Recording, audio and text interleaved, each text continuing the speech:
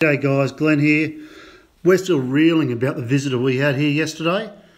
1,000 race starts, over 200 wins and over 100 pole positions. Mate, John Bowe, he's a legend. Thank you, mate. Thanks for the invitation. Thanks for turning up and have a look at our little museum here. What a fantastic, honestly, it is the best museum I've ever been to, I think. Well, one of the things I was going to ask you, you've obviously seen lots of different museums around the place, and this is only a new one as far as museums go. Yeah. And it's set out differently to normal ones, or? Well, I haven't been to the Peterson one in America, but I've been to some in Europe, and I mean this is better because it's got such a diverse range of cars. You know, it doesn't matter what you're interested in. Yeah, for sure. There's something here that would excite you. You know? Yeah. The biggest thing I felt when I get in the place is all the memories, because as you said, the diverse type of cars here, you've got a memory with every aisle you walk up, and you can relate to so many different things. Yeah, unfortunately, that's the truth. Yeah. Was there an area that you gravitated more to, certain other areas, like like the European cars or the Australian cars? Or I grew up in a Holden family, which is funny because I now have quite an involvement with Ford products. The reason we're here is with Sinclair Ford. But my love is of European cars, really. Like, I love European cars. Yeah. And the funny, down the back there's a little Volkswagen small window Beetle. Yep. Yeah, well, that was one of my first cars. Is that right? So and I had some very funny times in that because I was 15 and I used to take our girls in it. So one thing I love is... They didn't know I was 15. One of the things I love is you often see people just standing and staring, and it's almost as they're going down memory lane, standing in front of their cars, isn't it? Absolutely, yeah. Like I've owned quite a few Porsches in my life, and there's lots of Porsches here that I wished I hadn't have sold, and you know, it's great. But also the Ferraris and I mean, there's all these French cars. It's incredible. I mean, I don't know where they all come from.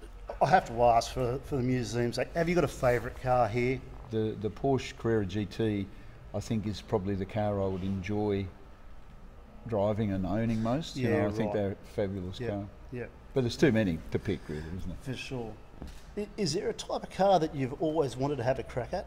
You haven't got a chance to sit in one yet, or? I've driven most cars, honestly.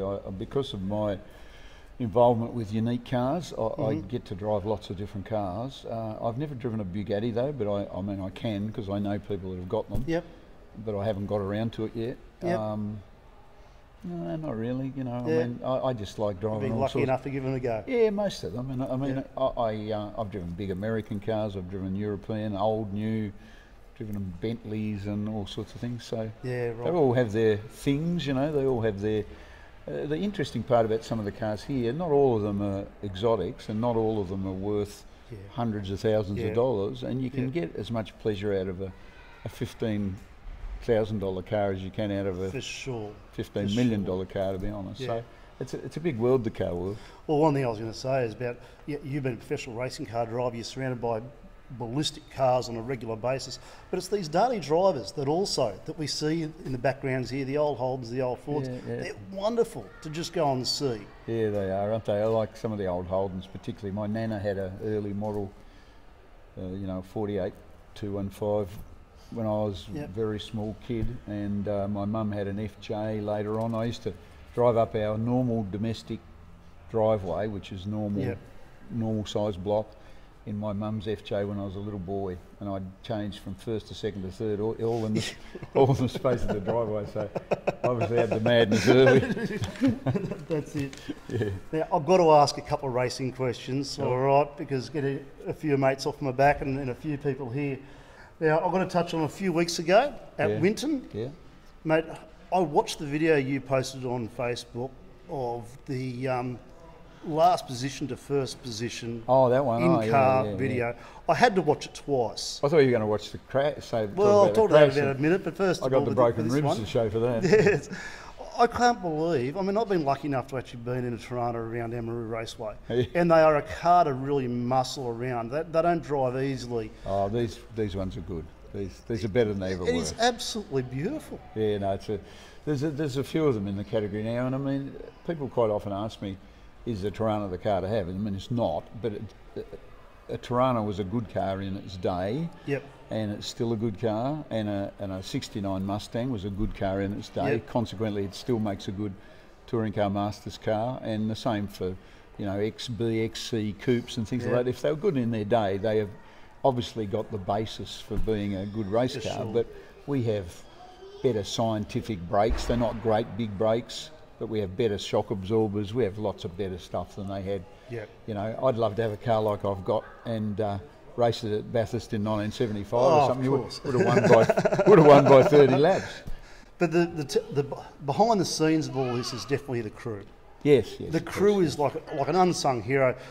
I know when I was involved with racing in quite a few different categories, the race day is the icing on the cake. Yeah, no, it's all the work that happens in the workshop and what happens there. Mate, you must have had some terrific crews over the time. Yes, I have. Yeah, you know, I mean, the drivers, doesn't matter what category you're in, the driver always gets the accolade, but without the people behind the scenes, and this can be in V8 supercars, Formula One, whatever, the driver doesn't get to do anything. So over the years, I can track my success, which goes up and down, by the people that were around me, you know, and when you've got good people around you, it's much easier to have success.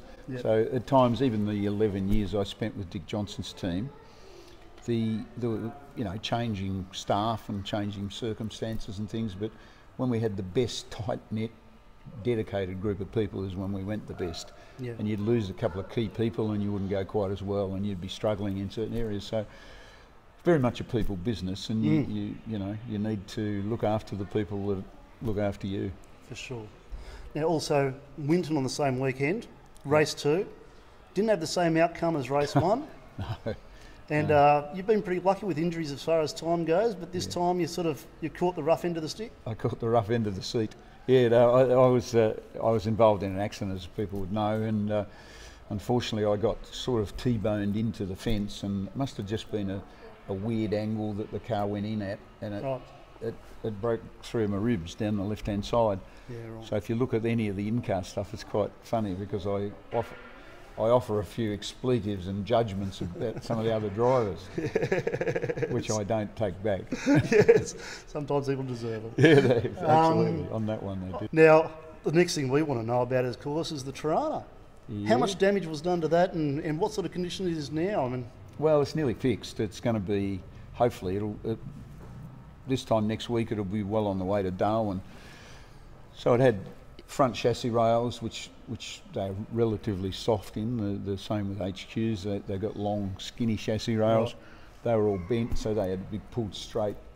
Front suspension, both sides, top and bottom arms, because they're all custom-made things, so they were both sides were damaged. The steering rack was damaged, the rear Watts linkage frame was damaged, and then all the outside bodywork. You know, we just converted it to an A9X, so we put a different bonnet scoop, different guards, and put the flares on. Yes. So we only just done that. It was just spent 15 grand on it. Now it's all wrecked, so that's all had to be replaced. So it's a bit of a, you know, it's not the end of the world, but it's not an easy, when you're running, you know, a limited budget, you don't get millions of dollars. For sure. Like supercars do. For sure. And so, it's coming out of someone's pocket. Yeah, it's coming out of mine. There you go. There you go. And I'm not happy about it. One thing, another thing I'd like to know about is, I've got to read this out because I can't remember these details. Your diverse driving abilities. You go from wrangling a 360 Ferrari GT, back to a BA Falcon, then to a Lamborghini Gallardo GT3, then onto a Chev Camaro, all at the same time. Yeah. You must be so lucky that Western Star didn't ring you up and ask you to drive as well. I couldn't, they wouldn't trust me with anything bigger than a 1-tonner. Because I'd run over somebody. If I had a little Toyota truck when I had open wheelers in the 80s, and I stayed at a motel in Sydney racing at Oran Park, and it had one of those Luton bodies on the back. Yeah. When I left on Monday morning, I knocked down the bloody the awning, so I wouldn't trust myself in a Western Star. But I mean, I guess in my early years, you used to try and drive as much stuff as you could. So I think, you know, your versatility comes from, firstly, whether you love it, which I do, and secondly, you know, with experience. You just get lots of experience, and I never think about it too much. I can drive most cars. I haven't come across one I can't drive yet. So it's just, I guess I'm lucky in some ways. Now, another thing I'd like to talk about, which is close to me, is about the black dog and the depression.